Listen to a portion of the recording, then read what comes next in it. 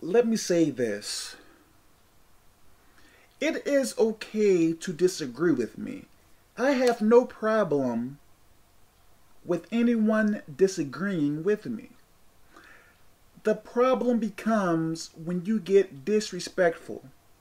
That is an issue. I know that there are very hypersensitive people out there. For instance, if John tells Bill that grass is blue, and Bill says, no, grass is green. So John gets really angry at Bill and begins to call him stupid and idiot, or use sarcasm and all of this other stuff. That is not necessary at all.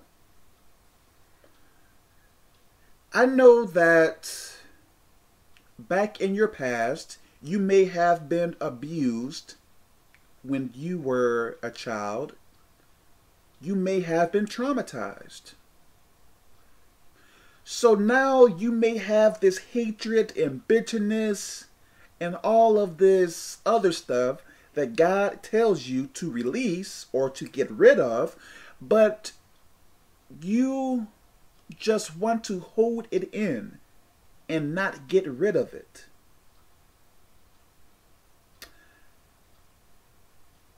If you die in that way, you have to know that you won't be able to get into heaven. So you have to know that. So your issue is not with me and with what I am saying. Your issue is from the past, which you need to get rid of.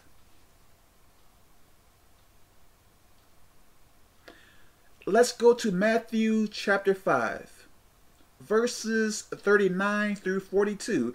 And if you hate God,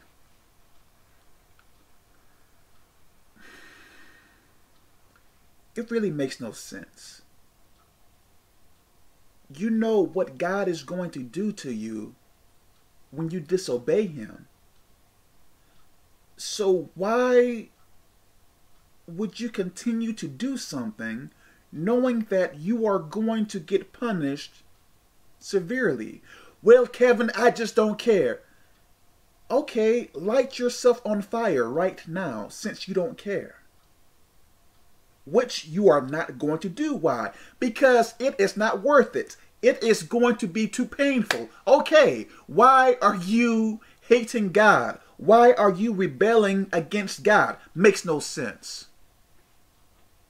If you won't light yourself on fire, when you go to hell, what do you believe is going to happen to you? You are going to be on fire and tortured. So,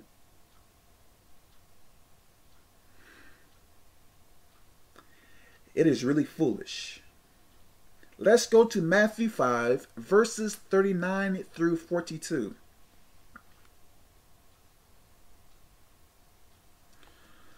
But I say unto you that ye resist not evil, but whosoever shall smite thee on thy right cheek, turn to him the other also. What is this saying? This is telling you to not resist evil. This is not saying to do evil, but this is saying to resist evil. To not resist evil. An evil person, if they are trying to use you, take advantage of you, harm you, as this is saying to hit you or something, this is saying to not resist.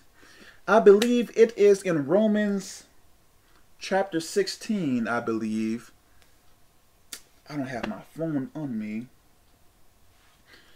But it was saying that, let me paraphrase what it is saying. It is saying that to do good to your enemies. If your enemies still choose to do you wrong, God is going to avenge you. Avenge you.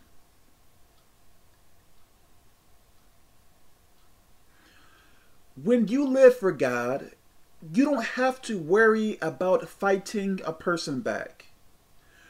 When you live for God, you don't have to worry about getting even with a person. When you live for God, when someone does you wrong, you don't have to constantly fret or contemplate upon what happened to you, because God is going to fix it. And I am a witness to that, because God has.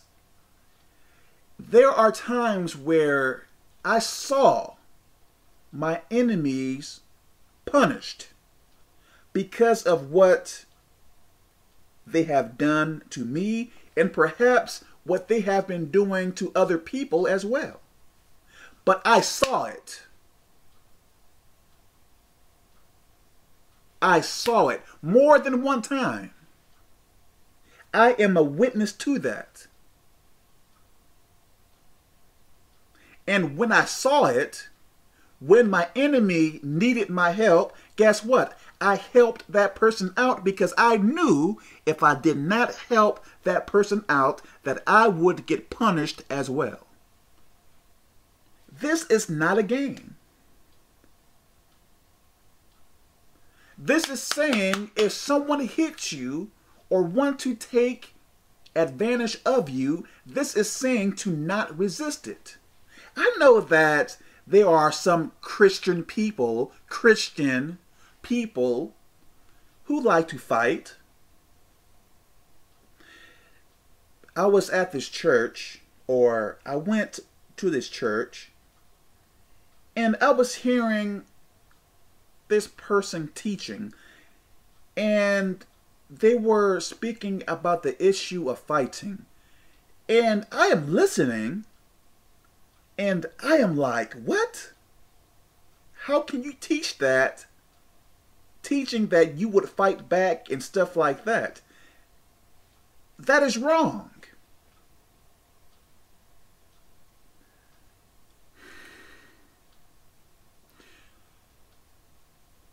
Some people say that they are willing to die for God. Hey, Kevin, I am willing to die for God. You know, it is whatever. If God needs me, I am there for him. But when it comes down to basic things like this, you are not willing to follow it. So if you are not willing to follow this basic stuff here, how are you going to be willing to die for Jesus Christ? You are lying. It is one thing if you are following God's word and say, hey, Kevin, I am willing to die for Christ. Okay. But you can't do the basics of what the Bible is telling you to do. But, yes. So you can't live for Christ. So you think you can die for Christ.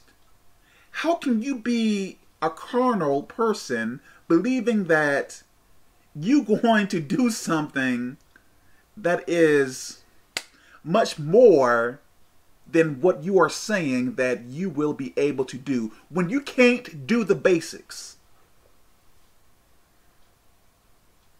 I am there for Jesus Christ at any time, but you can't do something basic like this.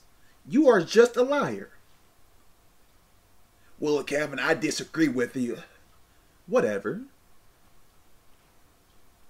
Verse 40.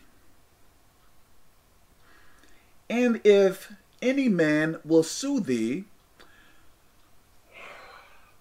let me go back to 39. Let me give more proof for 39. Let's go to 2 Timothy. So hold your finger in Matthew. And let's go to 2 Timothy chapter 3, verse 12.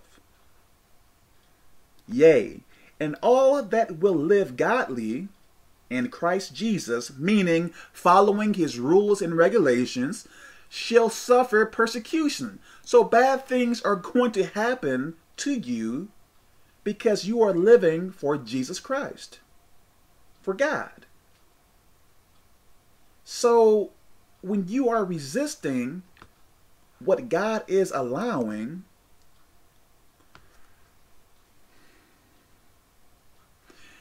God is going to test us. God is going to allow us to be persecuted because it is going to bring, when we get tested by God, I don't have the scripture on me, but it is going to build patience within us. It is going to build, if you stay with God, the more that you are tried, it is going to build more, how can I say this? Personality traits of God within yourself. We are supposed to become more and more like Jesus Christ each and every day. To get us to change, to get our faith to build, listen, if I let good things happen to you all day long, how can your faith increase? Tell me that. If no bad thing happens to you, how can your faith increase? What if I want you somewhere that you are not at yet? I have to allow some things to happen to you to push you to the next level. When you are fighting against that, you are trying to work against God. I am not saying to not pray. I am not saying to not fast and read your Bible. What I am saying,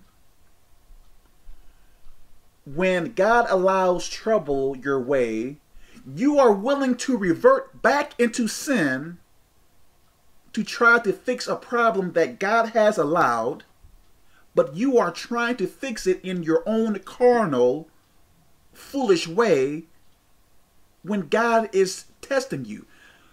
There was this one person I would talk to almost every night and for hours. And I would try to teach this person. I tried so hard. Like, I put in a lot of effort into it. And it seemed like this person was getting a hang to it, I guess.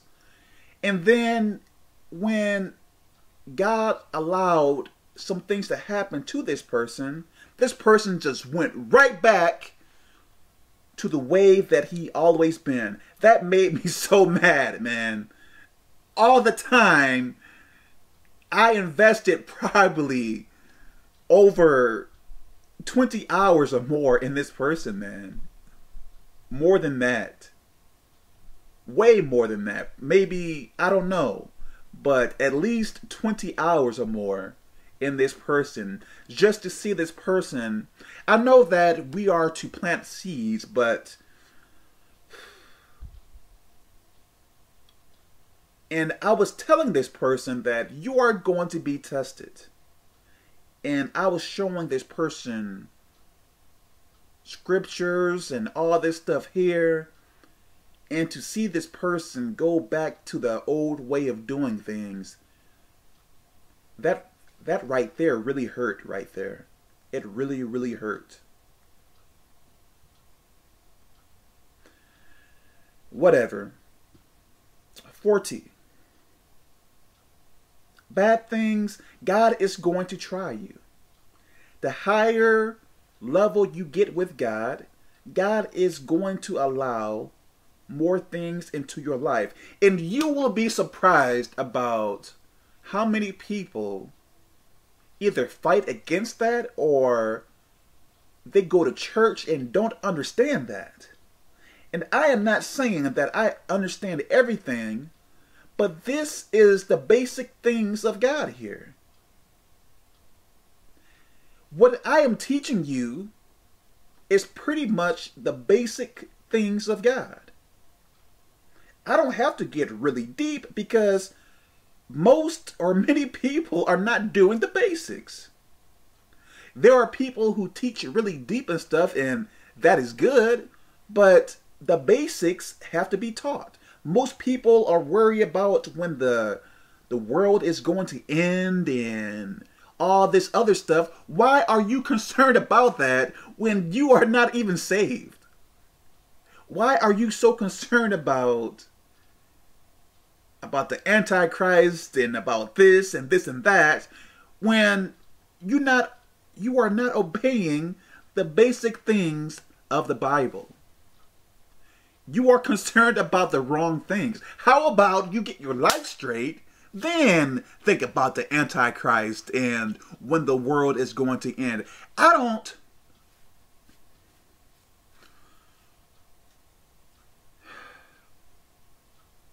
am not concerned about the end of this world. I am not concerned about pointless stuff like that.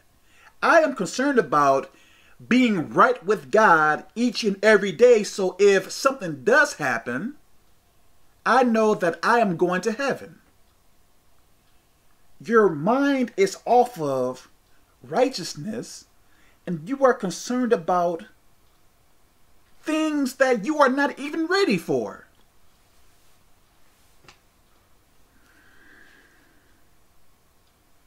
You are researching 40. And if any man will sue thee at the law, and take away thy coat, let him have thy cloak also. So what is that saying there? Let me see what this verse here is saying. I forget. Okay. So what this is saying,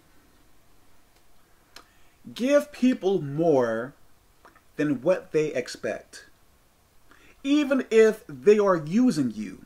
I know that all of us don't like being used. I hate being used.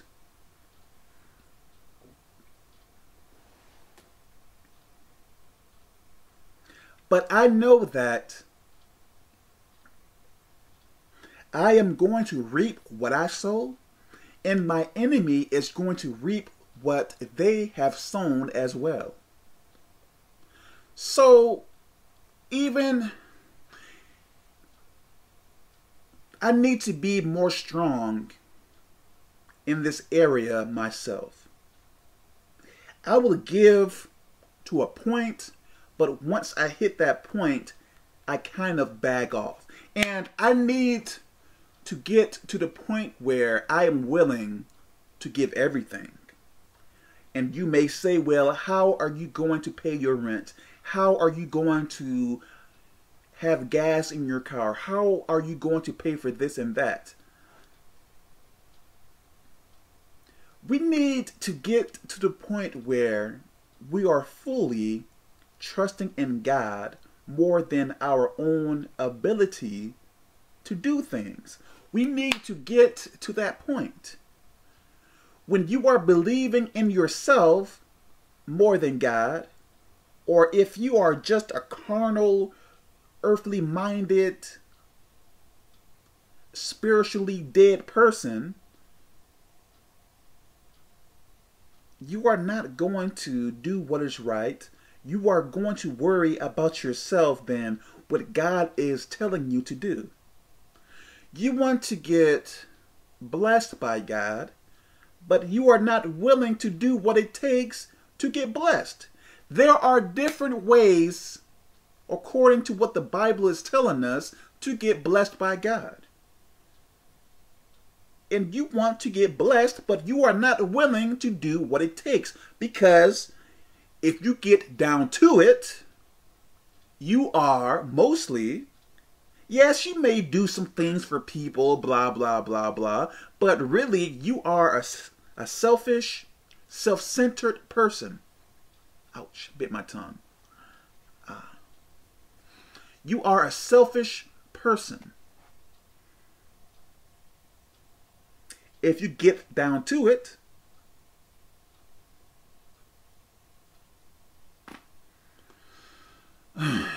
okay. So get used to being used. I get used, and sometimes I get frustrated, but I have to remind myself what the Bible is saying. And sometimes when I get used, see, my problem is sometimes I think way too much. I need to get to the point where I just act and not think. Like, I know that I have to help this person, so let me stop thinking and just act. Like, turn off my thinking process, per se, I guess you can say, and just do what I have to do. And not say, well, this person can do this on their own, or this is pointless, and all this stuff here. You need to get to the point where you turn your mind off toward things that you know that you should do, and just do that act of kindness for that person. I am not saying to do sinful things for people. Keep things in context now. 41. And whosoever shall compel thee to go a mile, go with him twine.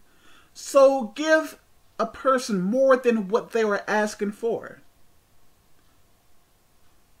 Do more good things for them, whether they deserve it or not. Even if they don't deserve what you are doing for them or giving to them, do it anyways. Do more. Myself, I am doing this more and more and for more people. I do things for people even if they are not going to give me anything. I don't care. Why?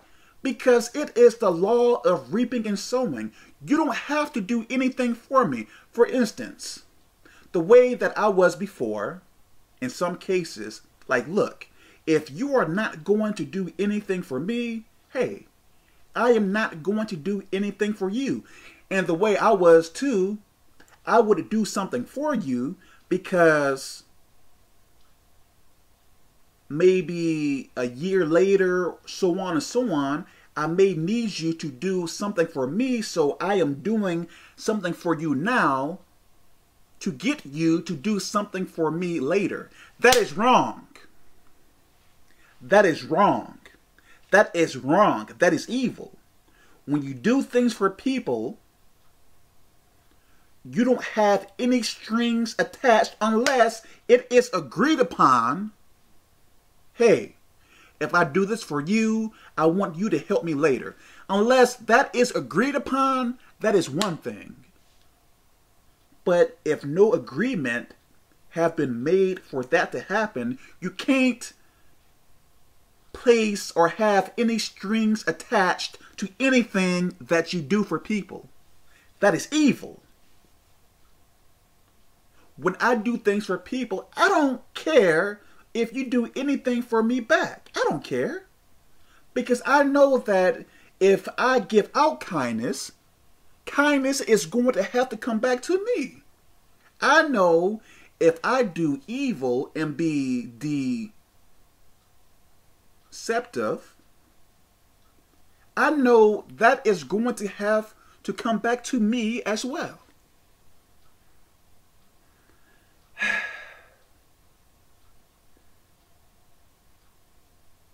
Stop expecting people to do for you when you are doing for them.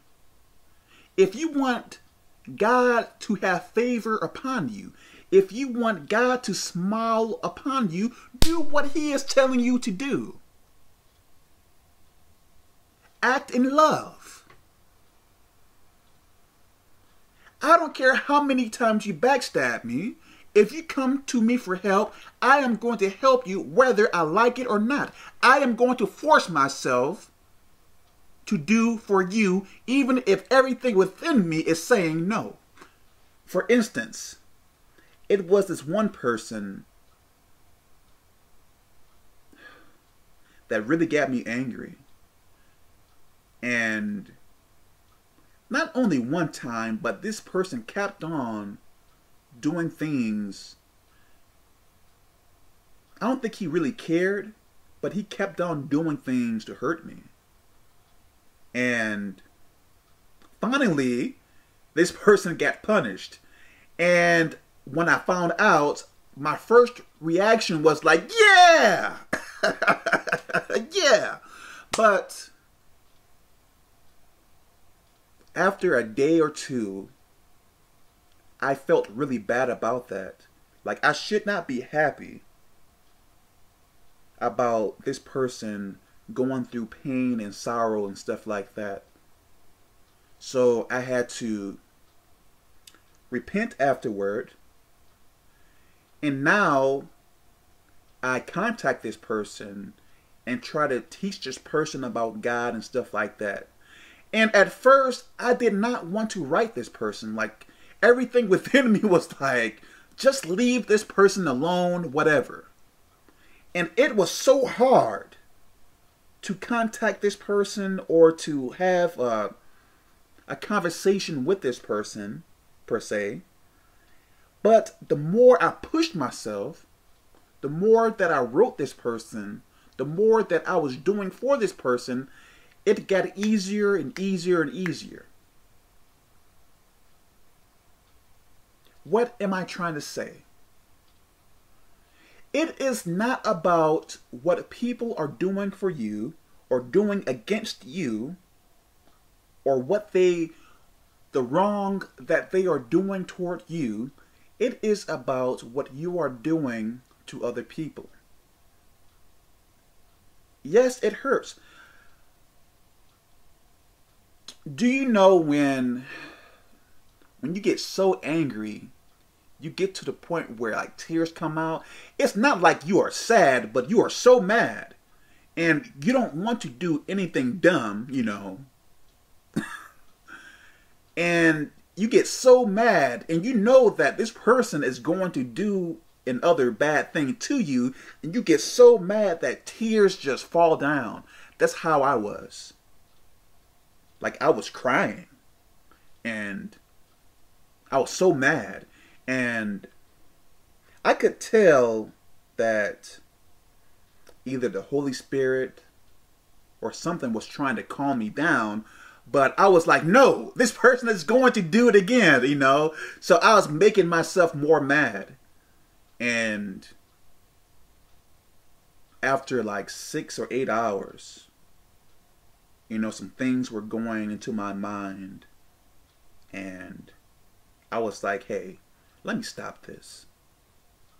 And that is when I repented and, you know, was praying about it and stuff like that.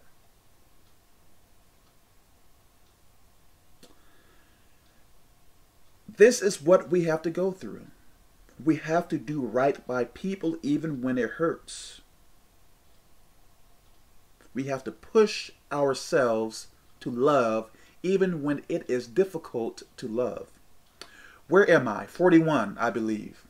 And whosoever shall compel thee to go a mile, go with him twine. So this confirms what 40 is saying. It is pretty much saying the same things. Give people more than what they expect of you, even when you know that they are using you. And like I said, I don't like to give money to people if I figure they are going to buy alcohol or weed or drugs with the money. Don't ask me for money if you do that. But when we get down to 42, you are going to understand what I am saying. 42. Give to him that asketh thee, and from him that would borrow of thee, turn not thou away. This is saying, if someone asks us for something, give it to them. Of course, you can't give what you don't have. Let me say this. I believe, and I know that this may happen to me. Let me say this because I don't want to be a hypocrite or anything like that. Give to people. If someone wants something, at least give them something. Like if they come to you and ask for $2,000, whether you have it or not, I don't think it is a sin to not give a person $2,000 when they ask for it. Even if they ask for that much money, if you give them like 50 or 100, I believe that is good too. I believe if you were to give that person $2,000, I believe that you will reap what you have sown. So more good is going to come to you. I remember this one time. You see, I have a ministry where I give people Bibles for free and the Passion of the Christ and documents I have written about God and stuff like that. So there is a certain amount that I spend on the ministry every month. Sometimes I overspend for 2 or 3 months, whatever, but usually a certain amount every month. And it was a couple of people that kept on asking for money. Kept on asking for money. And I was thinking, if I continue to give these people money, I won't have money to do what is good for people, you know, sending them Bibles and the Passion of the Christ and stuff like that. I won't have money for that. But I kept on giving and giving and giving. Let me say this. When stuff like that happens, you have to know that you are being tested. You are being tested. When people come to you over and over and over again, see that as a test, because that is a test. Because that is not going to always happen. That person or those two people continued to come to me, but after a particular time period, they stopped coming to me. I don't know what happened to them, but they stopped asking.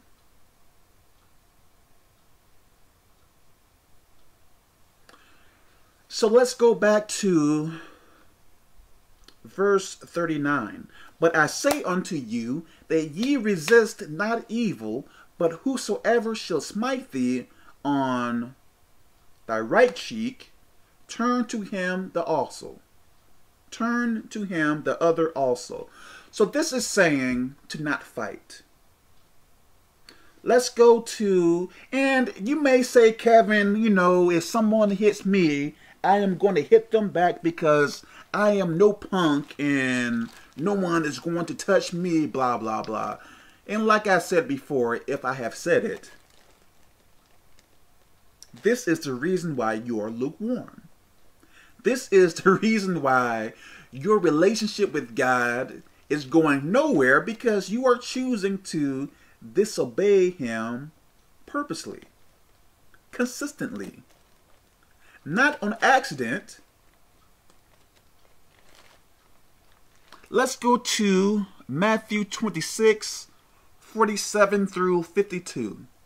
I was only going to do verse 52, but I want to keep things in context.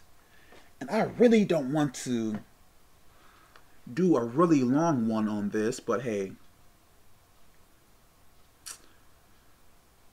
Matthew 26:47 through 52. To the left is the King James Version. To the right is the Expanded Bible.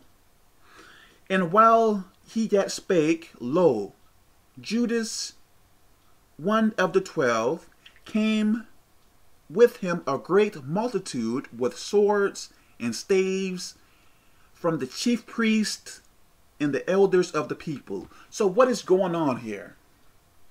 This is around the time where they are going to take Jesus Christ and tell lies on him and later crucify him.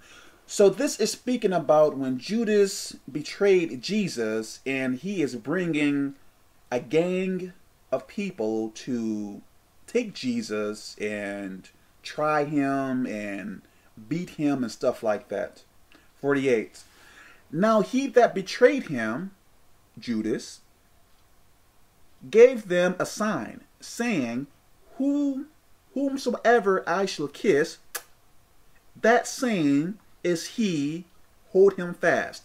So whoever I kiss, I want you to take them, or take him. 49. And forthwith he came to Jesus and said, Hail, Master, and kissed him. So he kissed Jesus, telling or showing those people, hey, I want you to take him.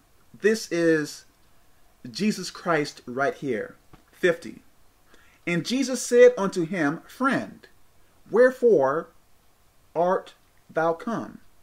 Or where are you coming from? I believe that is what it is saying. Or do what you came to do. Then came they and laid hands on Jesus and took him. So Judas showed who Jesus is or was, and they took him. 51.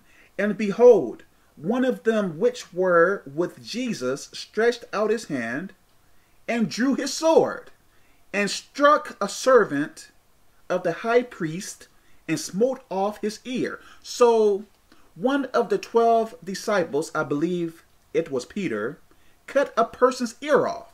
Now keep in mind, we are still talking about verse 39 here, about fighting, right? Okay. So Peter was like, nah, swack, cut a person's ear off. Okay. 52. Then Jesus said, pay attention, pay attention, pay attention. Then said Jesus unto him, put up again thy sword into his place. Stop fighting. Put up your sword.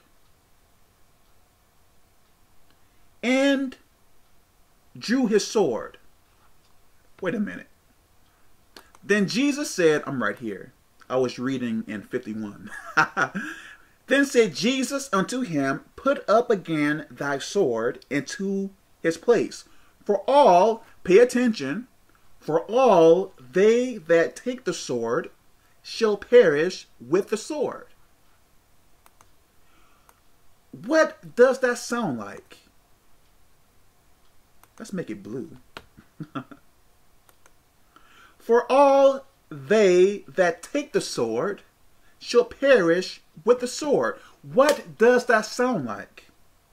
You are going to reap what you sow.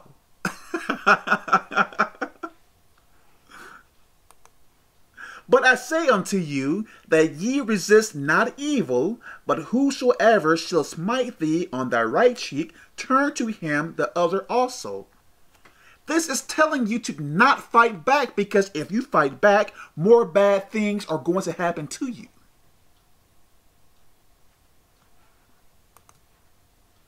This is telling you, if you kill people, you are going to be killed likewise. Whatever you do to people is going to happen to you as well. So when you act kindly towards a person that slaps you that slaps you, and you continue to do well to them, God is going to bless you. Why? Because you are acting kindly toward that person no matter what they are doing to you. The law of reaping and sowing is always in effect. You can't go around this. Well, what if they break into my home? You don't fight back. Well, what if they steal my TV and my car? You don't fight back. Because God is going to avenge you. Well, I'm going to fight back. Whatever, Kevin.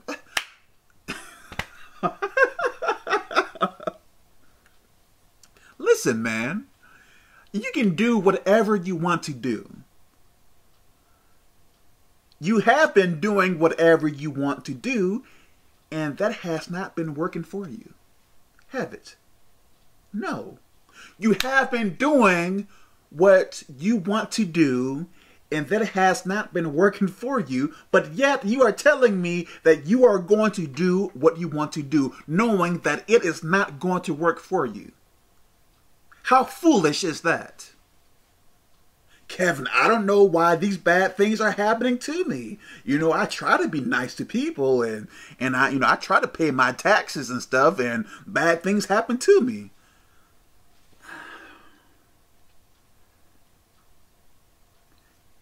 I pray that this makes sense. Jesus is telling you how to live. If God made the world, and he made the laws of this world, and he is telling you how to live in a world that he made, why not pay attention to what he is saying? Earthly knowledge means nothing. What other humans are teaching you means nothing if it's not based upon the Bible. Earthly knowledge tells you if someone tries to kill you, you have to kill them first. If someone tries to harm you, you have to harm them first or back. That is earthly, carnal knowledge, which is going to lead to death. You want to get blessed by God. You want the favor of God. You want more grace from God, but you are working based upon carnal, earthly knowledge, which can only lead to death. Going by the rules and regulations of God is going to lead to life. Why have I changed? Why am I different from people who choose to sin? Because I follow. It is not that I am this great guy. It is not that I am smart and wise and blah, blah, blah. No, I choose to follow the Bible. I tell people, I am just an average, everyday guy. Maybe below average. Maybe below average. Times 3. I just follow the Bible. More, and more. If I can do it, a person that is below average times 3, if you are average or higher, you can easily do more than I. Easily. Since I am below average times 3. I pray that this makes sense. Let me stop it here. I pray that you understand everything I have spoke about. When you follow God's rules, I am telling you, the quality of life you are going to receive is better. Even if demons try to mess with you and all that dumb stuff like that, your quality of life is going to be much better. You are going to find out what peace really is. God bless.